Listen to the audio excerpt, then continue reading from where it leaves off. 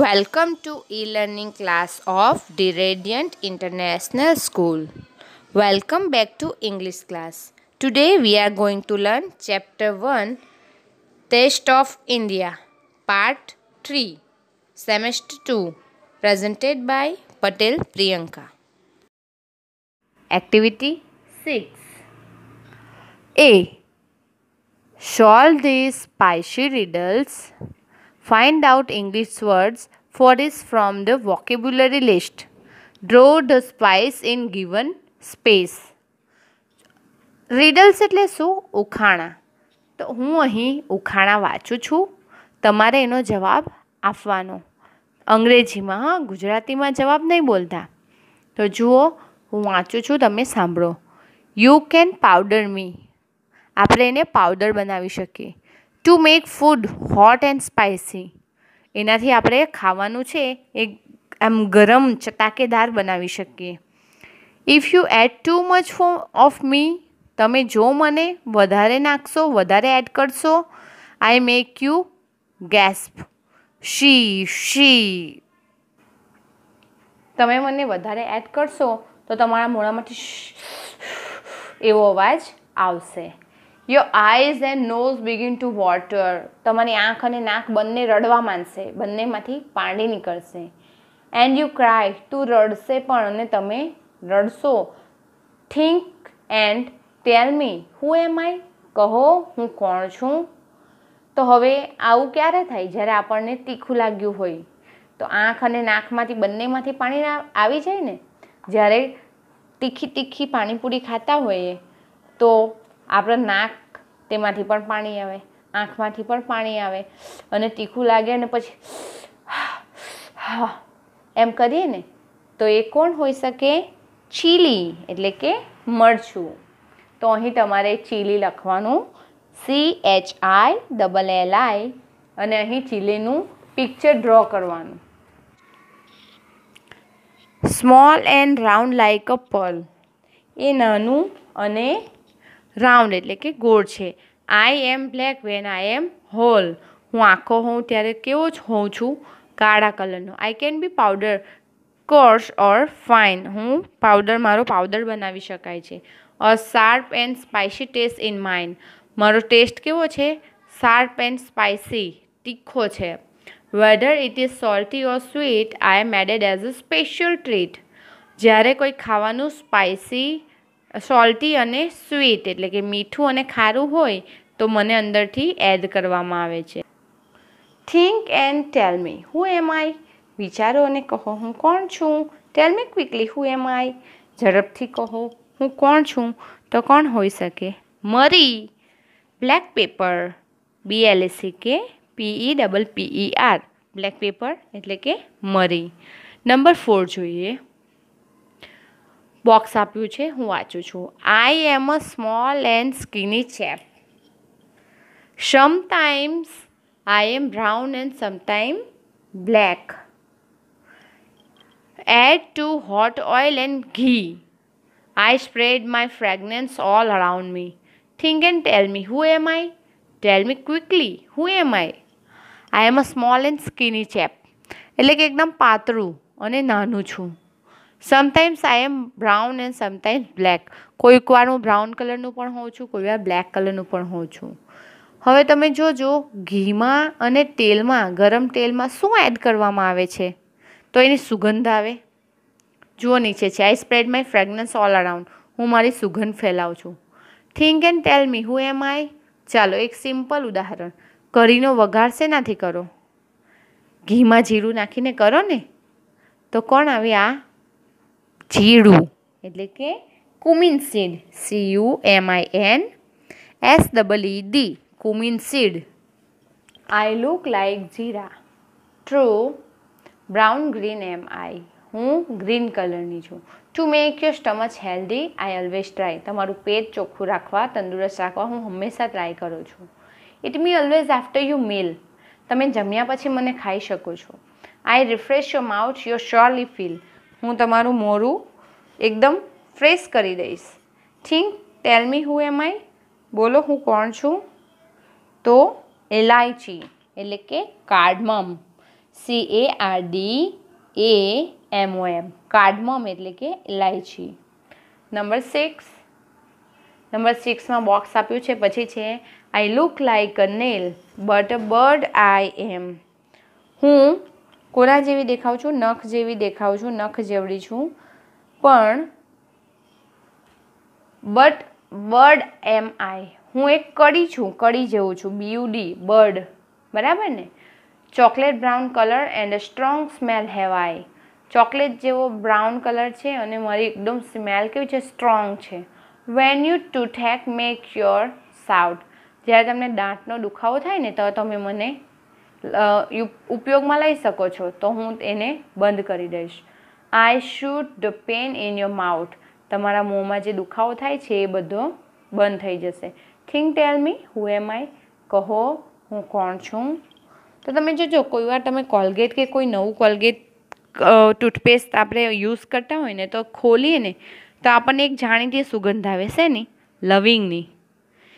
તો લવિંગ, આ જે આપણો ઉખાણું છે, રીડલ છે, એનો પણ આન્સર આવશે લવિંગ. એને અંગ્રેજીમાં કહેવાશે ક્લવ્સ, CLOVE, ક્લવ એટલે લવિંગ. Let's V start. B, name food dishes what are made at your home. હવે તમે જોઈ શકો છો કે વેન યુ હેવ ગેસ્ટ, તો તમે તમારા ઘરે શું બનાવશો તે તમારે અહીં લખવાનું છે. તો હું લખું છું, હું બોલું છું, એ જ તમારે નથી લખવાનું. તમે તમારી જાતે વિચારીને લખો કે જો તમારા ઘરે મહેમાન હોવ તો તમારા જનરલી શું બને. તો હું જોઉં છું વેન યુ હેવ ગેસ્ટ, તમારે ત્યાં મહેમાન છે, તો હું બનાવીશ પૂરી, ગુલાબજાંબુ, કઢી અને રાઈસ. ઓકે, તો તમે જે બનાવો એ ફર્સ્ટમાં લખવાનું છે. સેકન્ડ છે વેન સમ ઇઝ નોટ વેલ, તો જ્યારે કોઈની તબિયત ખરાબ છે, કોઈનું નથી સારું, તો તમે શું બનાવશો?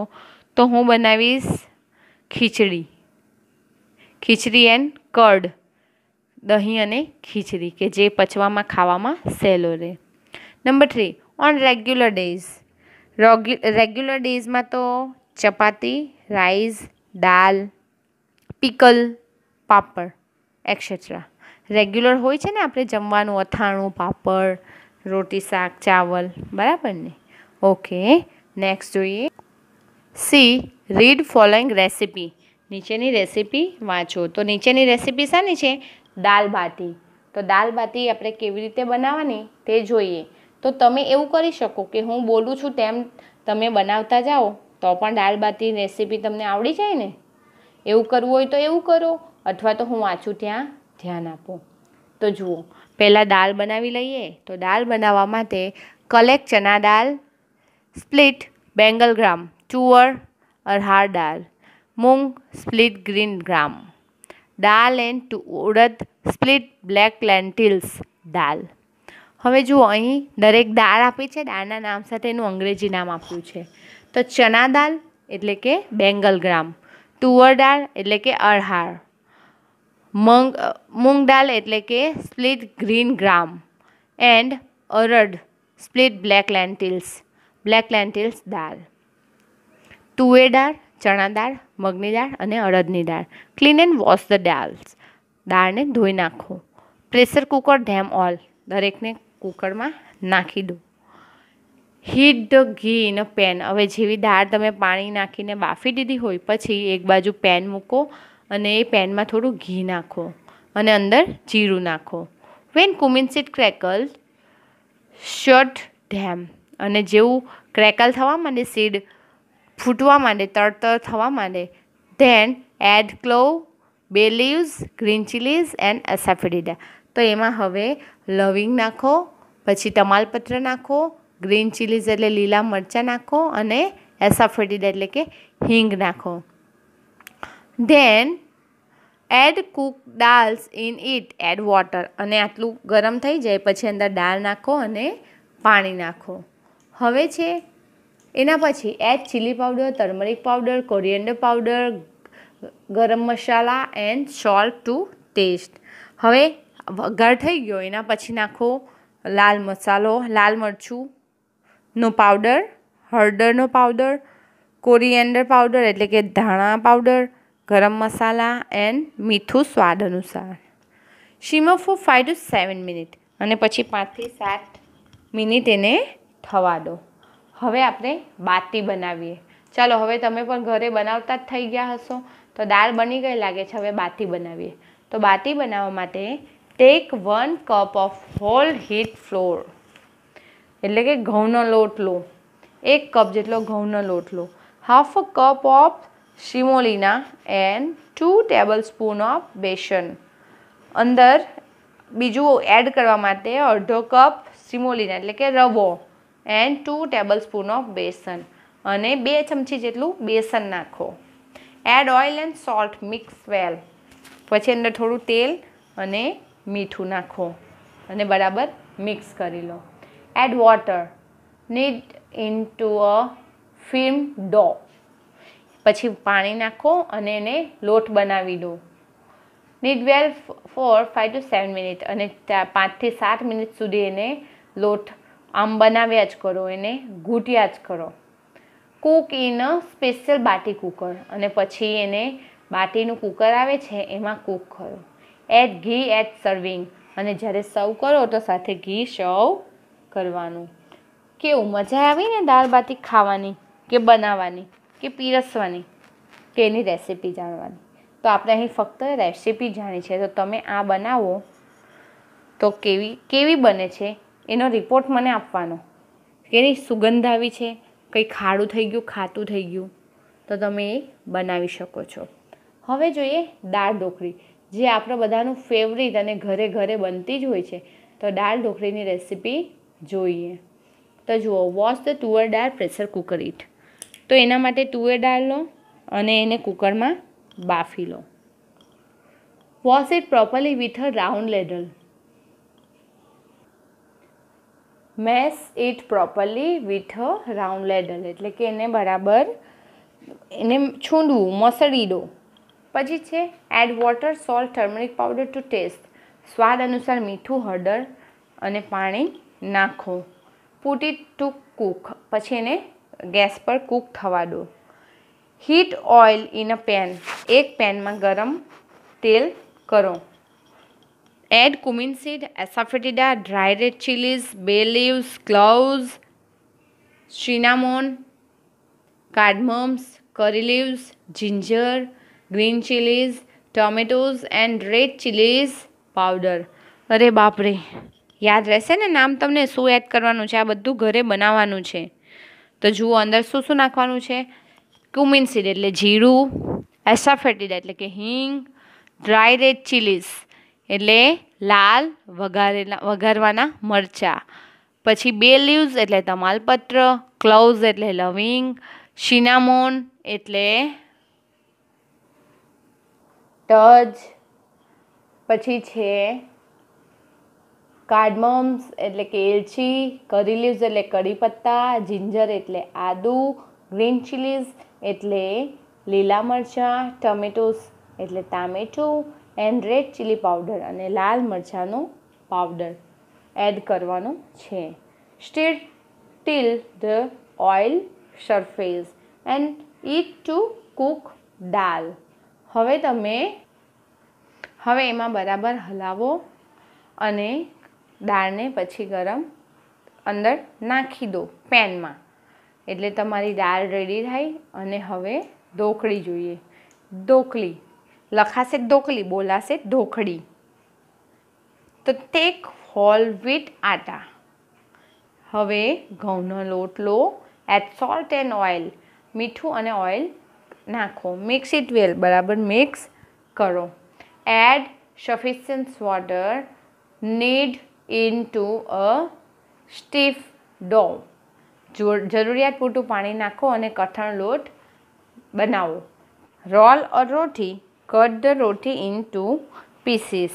લેમન સાઇઝ એકદમ અડધું લીંબુ લો, પછી એટલો ભાગ લો. રોલ અ રોટી. પછી રોટી વણો અને એને ટુકડા કરો. આગળ છે add all dhokli pieces 1 by 1 in cooking dal. Mix them gently. અને પછી ઉકળતી દાળમાં તમે રોટલીના જે ટુકડા કર્યા છે એ નાખો અને પછી બરાબર મિક્સ કરો. Simmer four 5 to 7 minute while stirring occasionally. અને પછી 5 થી 7 મિનિટ એને સિમર થવા દો, સીજવા દો. Finish of with juice of lemon and chopped coriander leaves. પછી જે આ 5-7 મિનિટ થયા પછી અંદર લીંબુ અને કોથમીર નાખો એટલે તમારી દાળ ઢોકળી તૈયાર. નાવ let's V start activity D. Answer the question four above recipe. ઉપરની રેસિપી મુજબ ખાલી જગ્યા પ્રશ્નોના જવાબ લખો. First, right spices use in દાલ બાટી. જે દાલ બાટીમાં તીખું કરવામાં આવે છે ને, સ્પાઇસી કરવામાં આવે છે ને, તો એના માટે તમે શું શું એડ કરો છો એ તમારે લખવાનું છે. તો એમાં પહેલું આવશે cumin સીડ, ક્લોવ્સ, બે leaves, એસાફેટિડા, chilli powder, turmeric powder, coriander powders and ગરમ મસાલા. સેકન્ડ જોઈએ લિસ્ટ ઇન્ગ્રીડિયન્ટ્સ ઓફ દાળ ઢોકળી. દાળ ઢોકળીમાં વપરાતા ઇન્ગ્રીડિયન્ટના નામ કહો. તો પહેલું છે તુવર દાળ, turmeric powder, salt, cumin seed, એસાફેટિડા, dry red chillies, બે leaves, ક્લોવ્સ, cinnamons, cardamoms, curry leaves, ginger, green chili, tomato, red chili powder, whole wheat flour, oil, lemon juice, coriander leaves. તો આટલી વસ્તુઓ તમારે દાળ ઢોકળીમાં જોઈએ છે. Number 3, name all the floor used in બાટી. બાટીમાં વપરાયેલા floor એટલે કે લોટના નામ જણાવો. તો હોલ વ્હીટ ફ્લોર, બેસન અને સેમોલિના એટલે કે ઘઉંનો લોટ, બેસન અને રવો. Number 4, what will you add to garnish દાળ બાટી. દાળ બાટી બની ગઈ છે પણ એને શણગારવા માટે તો શેનો ઉપયોગ કરશે? તો એ શું કહે છે? વી વિલ એડ ઘી ટુ ગાર્નિશ દાળ બાટી. દાળ બાટીને ગાર્નિશ કરવા માટે ઘીનો ઉપયોગ કરે છે. આગળ જોઈએ number 5, right recipe four khichdi.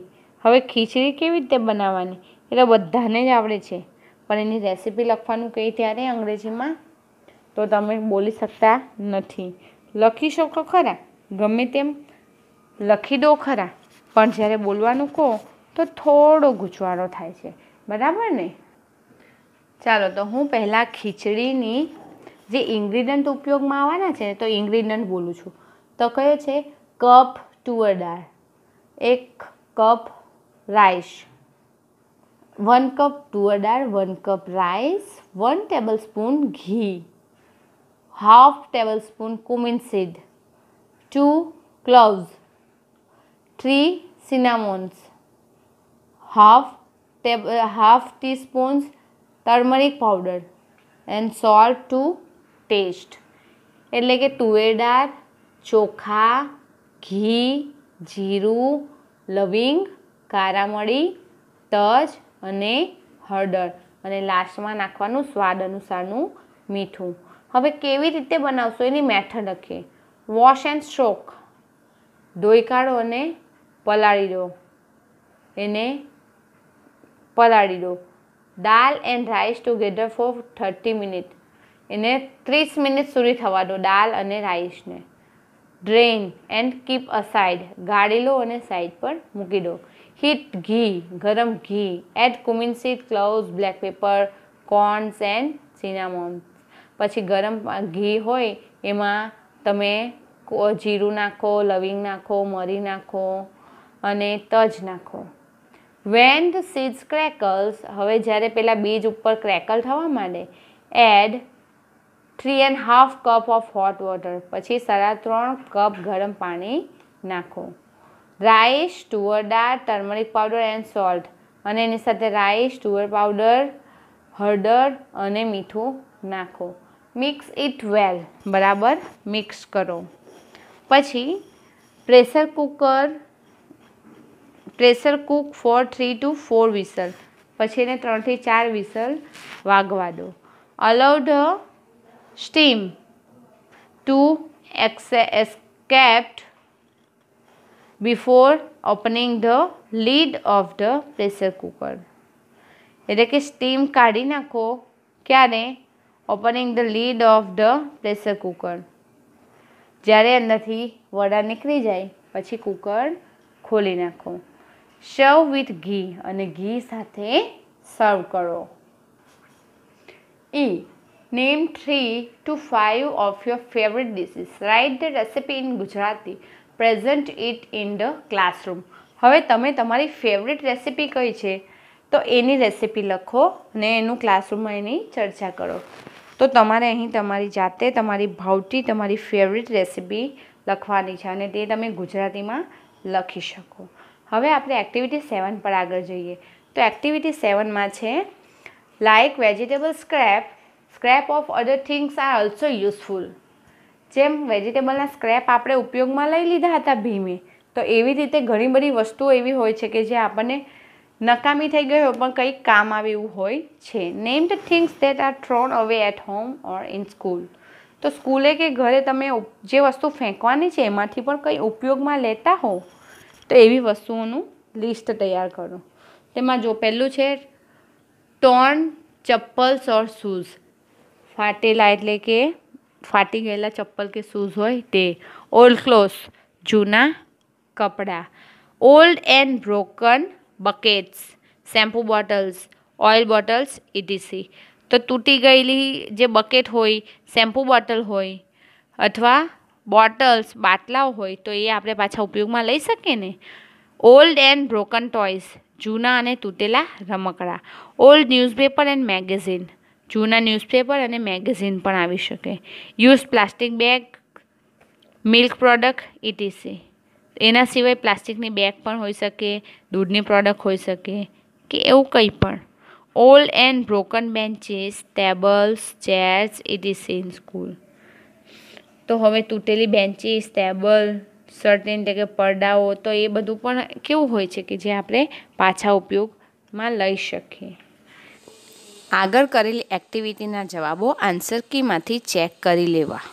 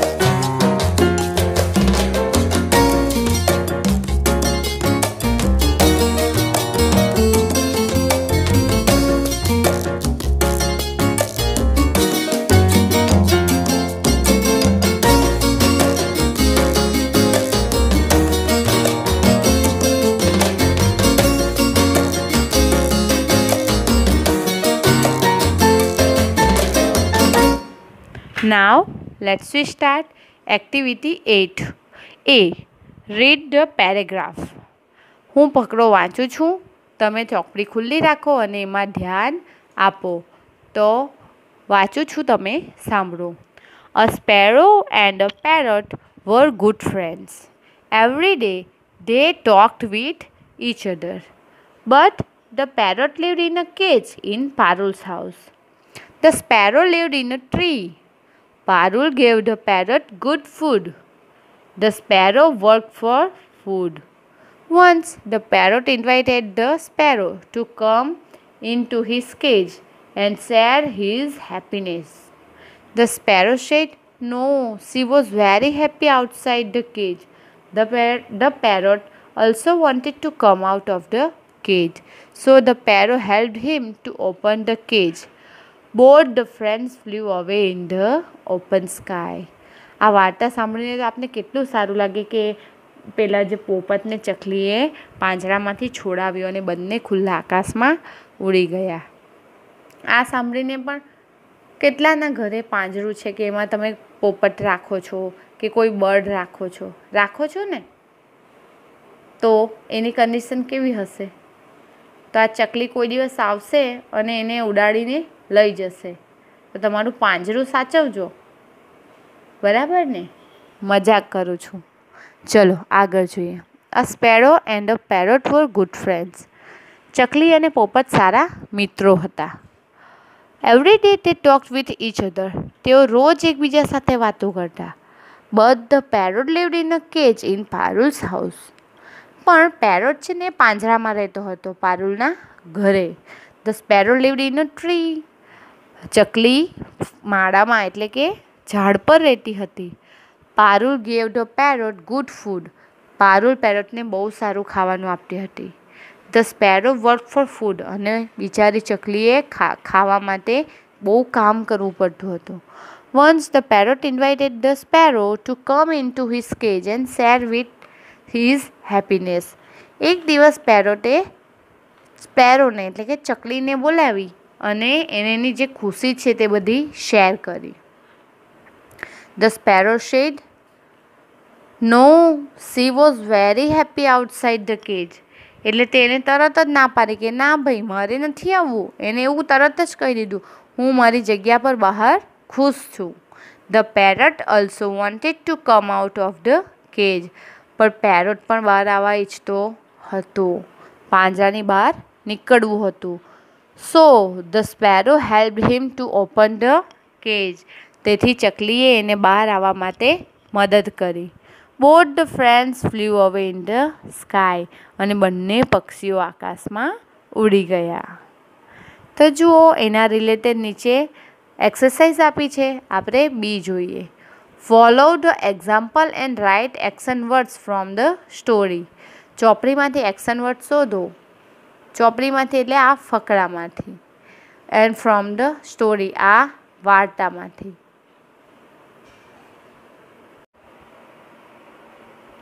Now let's start activity 8B. Follow the example and write action words from the story. ઉદાહરણ મુજબ કરો અને વાર્તામાંથી એક્શન વર્ડ્સ શોધો. એમાં પહેલું છે ટોક, તો આપણે ટોક્ડ કરીશું. તો આ એક શબ્દ પરથી આપણને જાણવા મળે કે આ મૂળ ક્રિયાપદનું ભૂતકાળનું રૂપ છે અને ભૂતકાળના રૂપ પરથી મૂળ ક્રિયાપદ આપણે લખવાનું છે. જુઓ, લાઇકમાં ભૂતકાળનું રૂપ આપ્યું છે અને એનું પ્રેઝન્ટ ફોર્મ થશે લાઇક. નીચે લીવડ આપ્યું છે તો એનું પ્રેઝન્ટ ફોર્મ થશે લીવ. વર્કડ આપ્યું છે તો એનું મૂળ ક્રિયાપદ થશે વર્ક. હવે બીજા એક્શન વર્ડ્સ આપણે જે અંડરલાઇન કરેલા છે સ્ટોરીમાં તે આપણે લખીશું. તો પહેલું છે ગેવ. તો ગેવનું મૂળ ક્રિયાપદ give.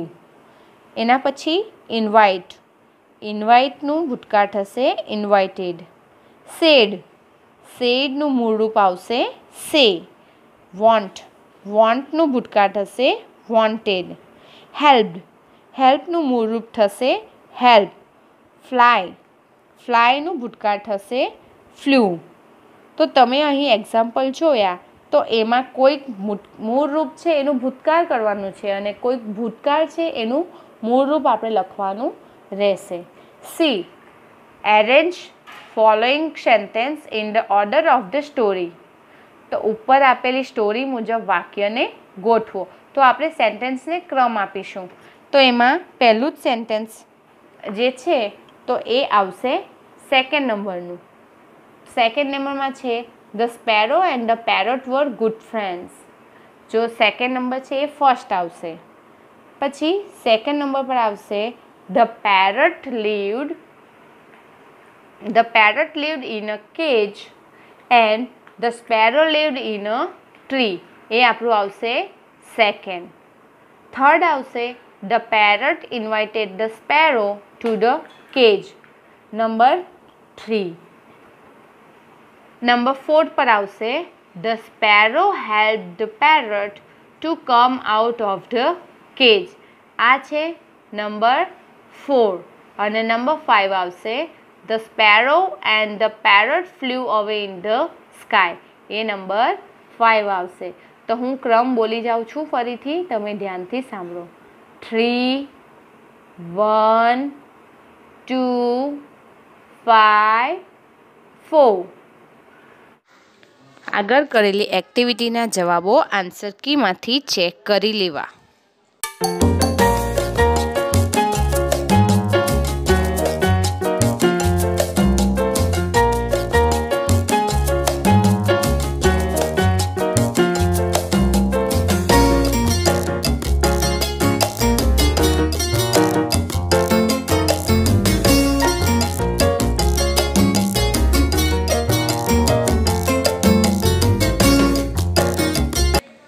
Thank you for watching this video.